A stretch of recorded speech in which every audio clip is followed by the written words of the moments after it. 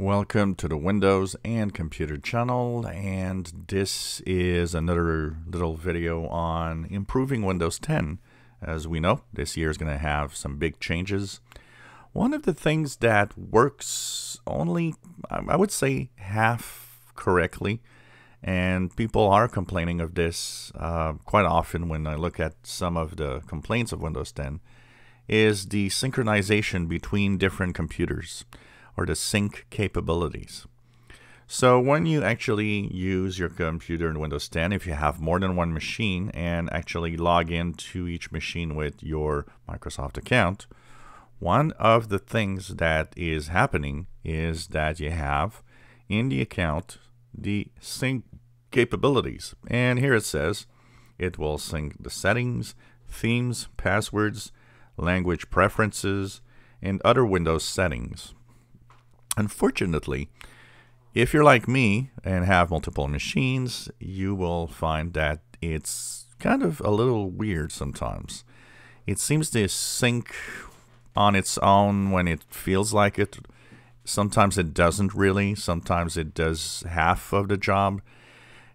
I think there's a need for a better sync capability here. Also, there should be changes here, because one of the biggest problems is if you have multiple machines, by default, the settings, the synchronization between windows is turned on.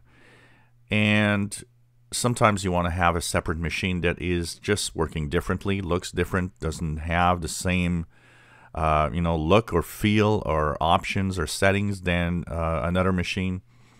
And often that is driving people nuts because you have everything synced, and suddenly what you realize is you turn on your PC one morning, everything's changed because it tries to imitate and look like the other machine you're using, which is not always what you want. Now, of course, you can turn off the sync settings, but I think when the PC is set up and you have multiple PCs, there is a better way for this to work. I think they could just say, oh, I've just noticed that you're using, 3 Windows 10 computers. Would you like to synchronize with those, or would you not like to synchronize? It should kind of have, ask you what you want to do.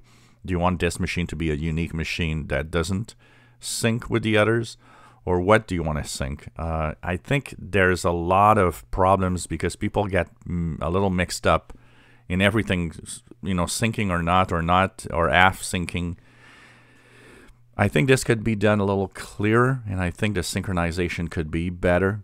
And there are things that it does not synchronize that should be synchronized. I think there are a lot of things in there. It's like Microsoft Edge browser, synchronizing some stuff, not synchronizing other things. I think this could also be worked on to make it a little better. And also to make sure that people understand what's happening rather than being faced with something that they have no idea because they turn on their PC and suddenly everything changes. And sometimes they try to put it back to normal and then it comes back to the other way.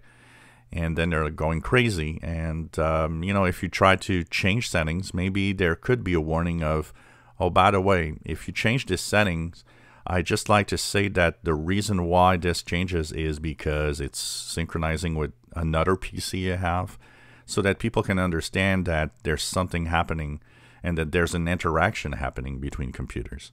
Because I see that it's driving nuts a lot of people. So better synchronization options, settings, and explanation would probably be quite nice in Windows 10. If you enjoy my videos, please subscribe, give us thumbs up. Thank you for watching.